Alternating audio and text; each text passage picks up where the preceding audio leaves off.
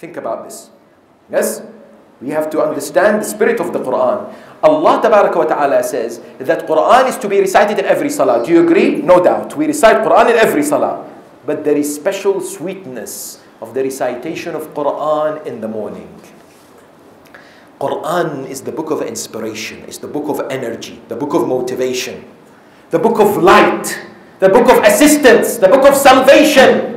When you and I recite Quran in the morning in Salatul Fajr to start off with, what are we doing? We are helping ourselves. We are enriching ourselves. We are empowering ourselves. The Quran is giving us a great start in the morning. It's a fuel for you and I. Allah knows. He has created you and I. He knows what you and I need in the morning to have a successful day.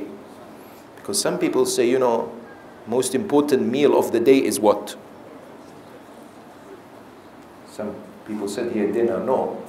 It is breakfast. Yes? Some people claim that it's breakfast. Allah subhanahu wa ta'ala says, you want nourishment for the soul? I am telling you, the most important salah to nourish your soul from the morning is Salatul Fajr. No doubt. Don't underestimate. I created you, Allah says, and I know what's best for you. Why are you neglecting it? Why?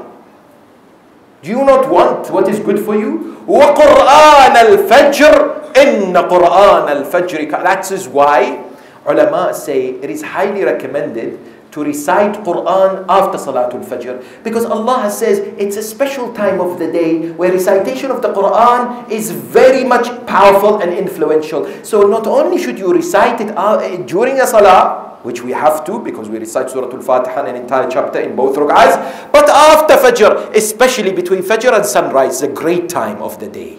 Great time, no doubt. Our ulama used to spend it in reflection, ibadah, contemplation, doing their work, yes? And it's also a great time if you are looking for rizq. Here's a tip.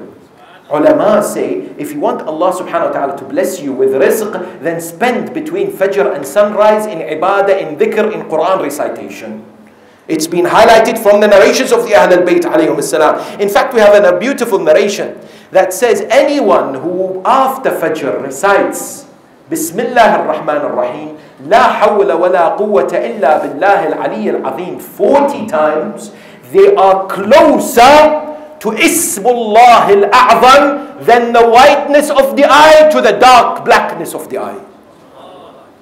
This is a Sahih Hadith. You are close to Ismullah al-A'zam. You want your dua to be answered? Don't neglect this part of the day.